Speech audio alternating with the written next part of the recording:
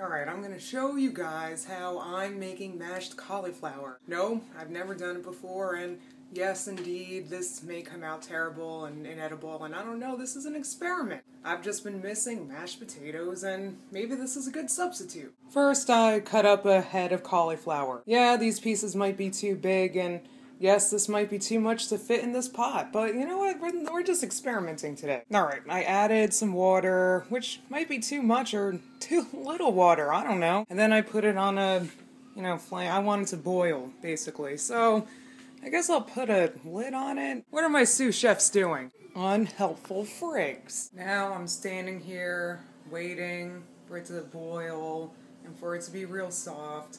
Like overcooked soft, like way soft, like so that you can mash it, okay? It's not rocket science. It's the same thing with potatoes. It's just potatoes cooked until they're soft, and then you mash it up using something like this.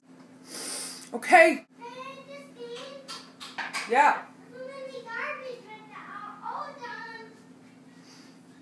I'll get right on that. Alright, I checked it, and this is pretty soft and crap. So then you take this, and you pour it into that. Isn't that, like, mind-blowing?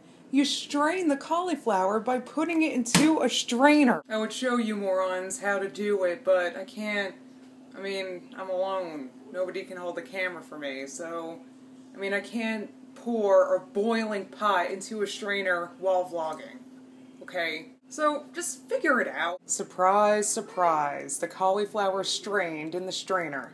Yeah, I'm gonna go ahead and put it back in the pot so I can mix in the other ingredients. I'm using almond milk because I'm a pretentious jerk. And butter. I think I'm gonna use like a 1/4 cup of butter and I guess 1/2 cup of milk. I'll try it first, and really, this depends on your preference, idiots. I think for a keto recipe, heavy cream would work even better than almond milk, but I don't have that much heavy cream, and I can't really go get more right now because I'm babysitting, so the food processor is probably much more efficient than this, but guess what? I don't have one.